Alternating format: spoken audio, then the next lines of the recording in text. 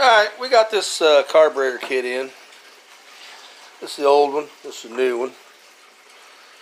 Everything pretty much looks like an exact match. I mean, it's made in China. Well, so was the original. So what really is the difference, I guess? Alright, so we're going to put the old one aside. This kit was like 12 bucks. A couple gaskets. We got a couple extra primer bulbs, air filter, spark plug, grommet. That grommet, pretty much good for nothing. This is the grommet that would normally go in it. You already seen where I replaced it. New fuel lines. I had a vent left over from one of my other carb kits, so I've already replaced the vent, the tank vent.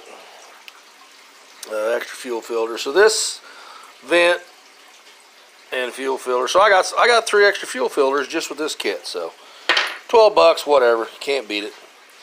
Alright, so let's get on with the carburetor install. If you've seen in the first part here, our throttle thing fell out.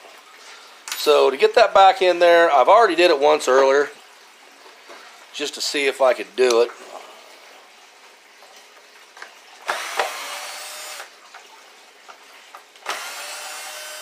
By removing the 2 screws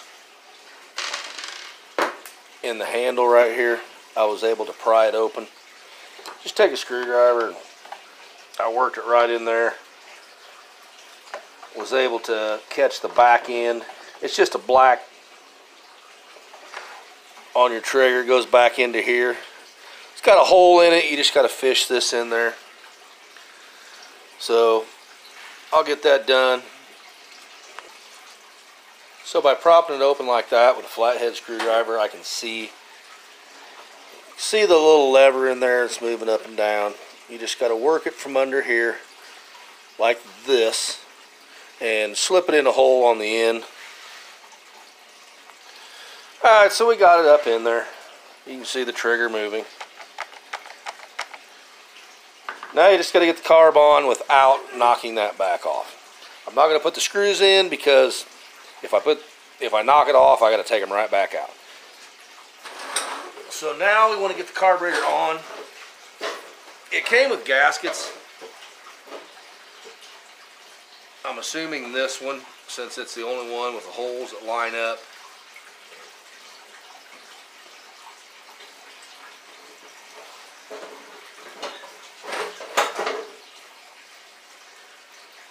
It has a hole here for air and fuel flow. Carburetor goes on like that. The throttle pushes on this side.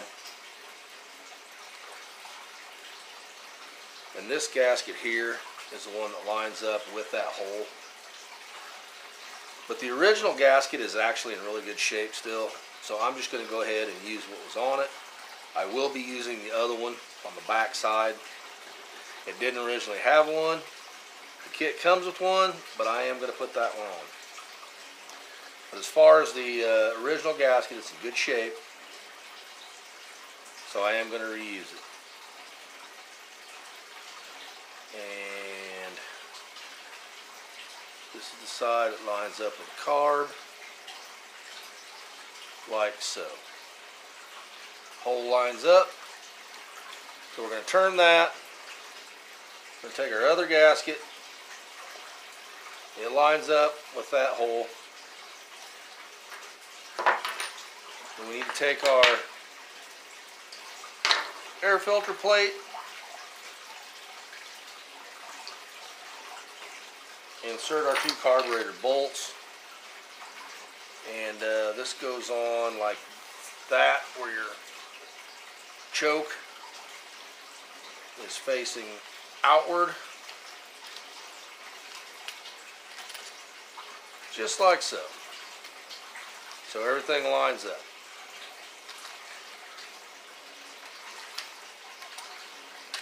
Alright, now we're going to push this stuff out of the way. We need to get our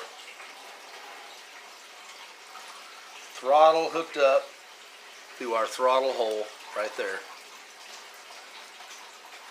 and hopefully not lose it out of the trigger again. And it fell out of the trigger, so I'm going to have to fix that again. I'm probably just going to go ahead and put it in the carburetor like so, and put the carburetor on and see if I can do it that way so we don't lose it again.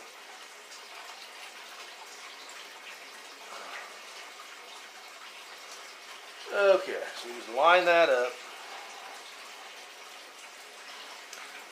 We're going to get our cordless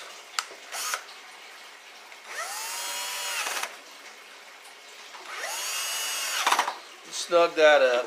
Now what I'm going to try to do once again is just pry this apart and see if I can fish this up in here without losing. Once you get it hooked to the carburetor, it shouldn't wiggle anymore. So what I'm going to attempt to do is do that. I'm going to do it off camera, because if it takes 10 minutes, I don't want to film the whole thing. So I've got my, there it is, fuel rod, or the throttle rod up in there, pried open with a screwdriver, and I just got to attach it into the back side of the trigger. You can see it moving in there. Let's see if I can get you a better shot to explain what I'm doing.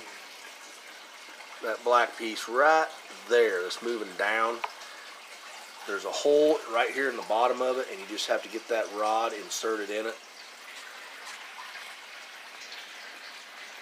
Alright, so you can see I just took a couple of different screwdrivers, and I had to pry the black thing over gently this way, and I got the rod in there. Now you can see it moving. You can see it get focused here. You can see it turning the throttle like so. So it's just a little tricky, but it's not too difficult. Okay, so now that we got that throttle hooked up, I'm just going to replace my screws before it comes loose again. That should hold it all together. With the carburetor being on and the handle being tight, it shouldn't have enough play to move now. Alright, so our throttle is working. That's a good sign. Now before we put this on, I just want to snug these up.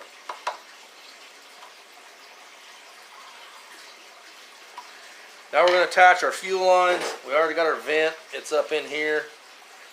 And we're going to take, this is the fuel draw and the primer bulb return.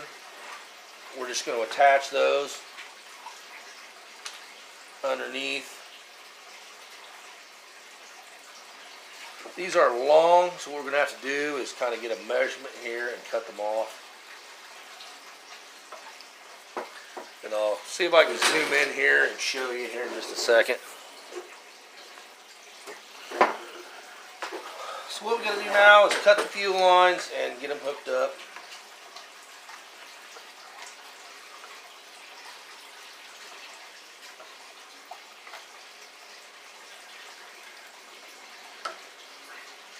Just got to try to figure out how long you need them. You don't want to cut them too short, or you got to redo the whole thing.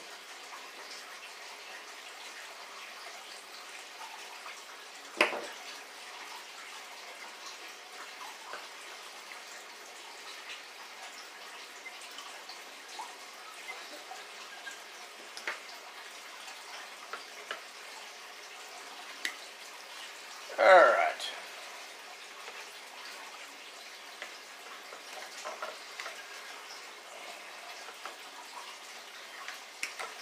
Should do it.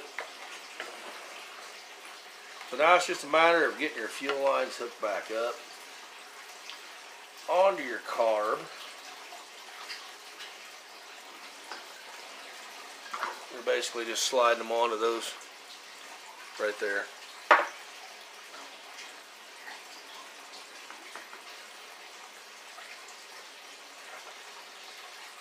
Right underneath your air cleaner.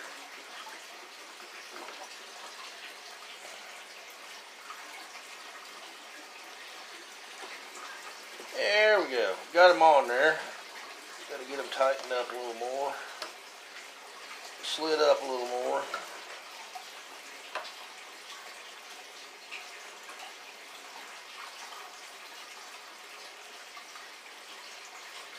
Those little yellow ones are a little bit smaller diameter than the black ones, so they're a little tougher to get on.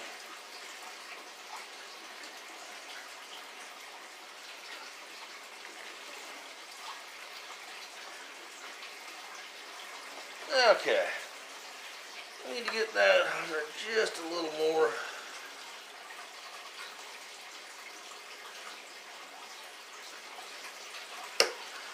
Alright, so we got our fuel lines hooked up. Carburetor's tight. Just need to get our air filter in,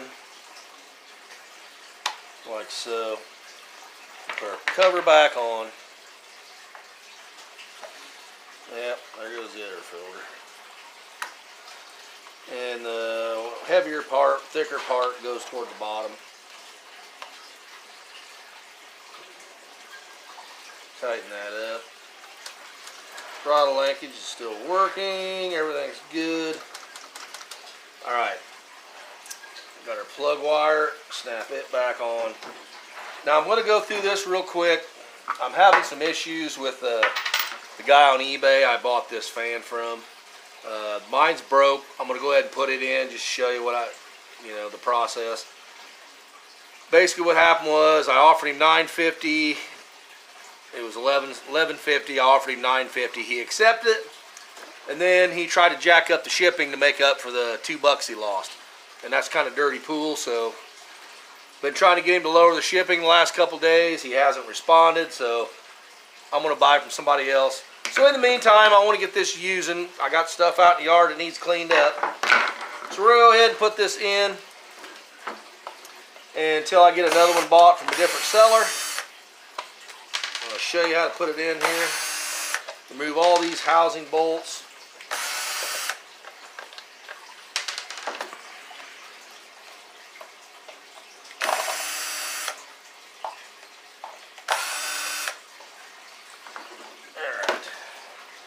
There's one more that I got to reach in here with.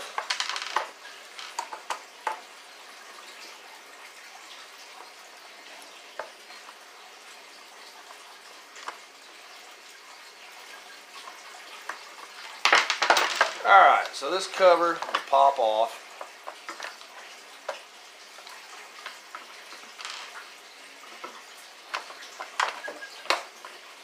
Alright.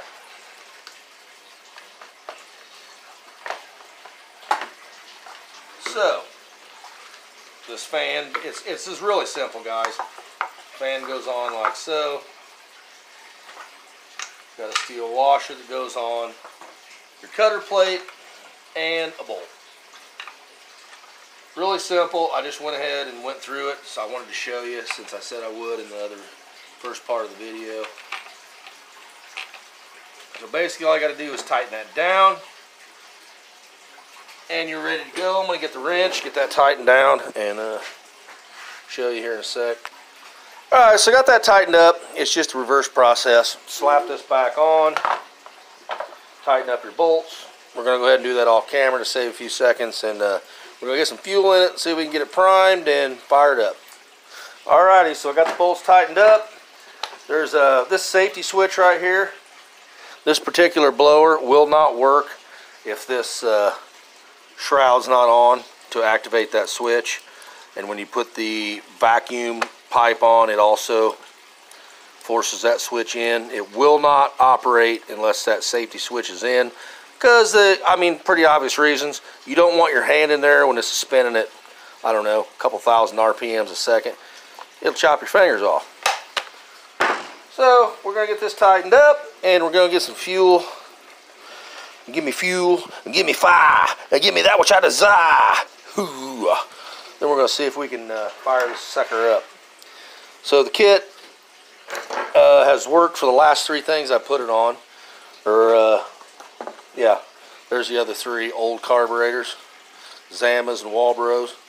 I'm gonna clean them up again, save them for parts. I've got another one coming for an earthquake tiller. That will be my next repair video. So I'm gonna get some fuel in this, guys, and hopefully be back in action. All right, got some funnel here. Got our fuel. Once again, I'll reiterate that I do not buy this high-dollar pre-mixed stuff. Got these from work, out of the dumpster, from the concrete guys. I mix my own gas. I just thought these would be handy. So what I do is I just mix up my gallon of gas with my 2-stroke. I'm going to go ahead and fill this up because I'm going to be using it tomorrow, I believe. Hopefully. I just buy a gallon of gas and a gallon can, mix it up, and I pour it in these little quart containers for convenience. They're very convenient. That's why they're all dusty. Because I'm not going to pay the extra $4 for that. That stuff probably costs double what you can mix your own for. But anyway, I digress. Alright, let's prime this thing. See if we get some fuel flow going.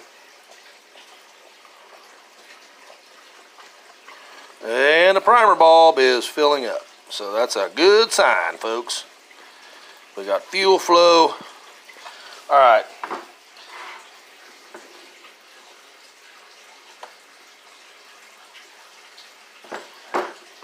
Well, guys, I'm going to throw it on cold start.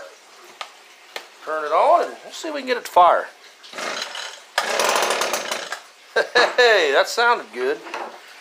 Let's lower it down to about half choke.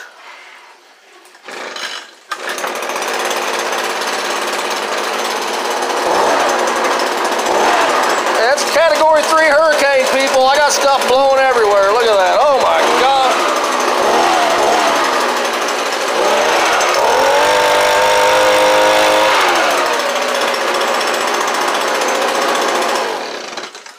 Alright, so that's a success. I'm going to have to obviously adjust it just a little bit.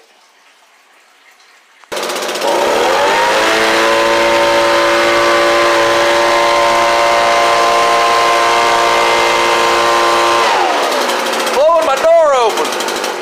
Alright guys, so did a little adjustment on the high and low right here and got that going. I'll tell you again, for the fuel lines you want the return line. You can see it right there. It's the yellow line. You want it on the, let me show you with this. You want the return line to the curved portion of the carburetor, and the one with the fuel filter that goes in your tank to the straight one is your proper flow.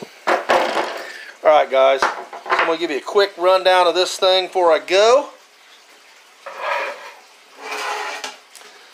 This is your blower tube.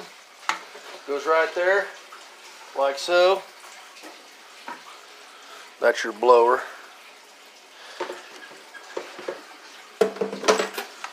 On that side, when you undo that, this shredding back, the big tube, attaches onto there. There's a hose clamp. This goes in there. The hose clamp goes over top and locks into those little tabs, and you tighten it up, and that's your shredder. Your suction tube. And this tube, when you put on your big suction tube, this tube goes on like so, and that collects. It'll either blow them out into your yard into shavings, or you can put a bag on there and it'll bag them up. So guys, once again, long video, but If you're trying to put a carb kit on one of these, you're having trouble, I hope it helped you. Hope it explained it good enough for you to get yours fixed. Got mine fixed. Appreciate you watching. Click that like, subscribe. Hey, I do all kinds of stuff. You never know what I'll be doing next. I will see y'all later. Catfish Redneck is signing out.